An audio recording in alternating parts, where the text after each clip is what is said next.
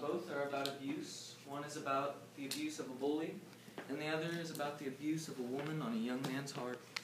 You're so serious. Hey, Nick, are you wanting to do your comedic first or dramatic? Okay. You're hurting, so you cause weakness in me, and you hurt me. You're hurting, so you hurt. You're damaged, so you damage. You're feeling pain, so you cause pain in me. And it has to stop. I must end the hurting. Not for you. Oh, I must line. I must do it for me.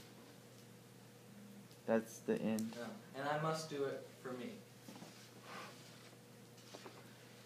I used to hate black coffee, but let's face it, black coffee is manly. You think Clint Eastwood ever took 2 sugars and a cream? No. Clint Eastwood's a man, and the girls love manliness. Once at a Denny's, I encountered a waitress who would forever change me. Oh, that Jenny, such a lovely girl.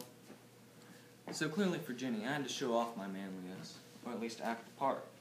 So I ordered a lumberjack slam, extra ham, a slice of carrot cake, and of course, a clincher, black coffee. Unimpressed with the manliest of meals, which would have wowed most waiting persons, Jenny tried to break me. She brought me more and more and more and more coffee, but one. I downed. Oh, I downed the breakfast before the rest of my family even finished their 3 pancakes. But that coffee, I just couldn't back down. I'd come too far to chicken out.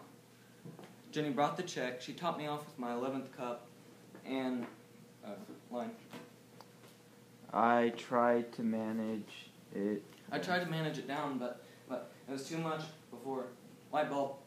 While no one was looking, I dumped the rest of my coffee in my grandmother's cup, mock sipped it, slammed it down on the table, and strode to the door victorious. I drink my coffee black, same reason guys do anything to impress ladies. That's it.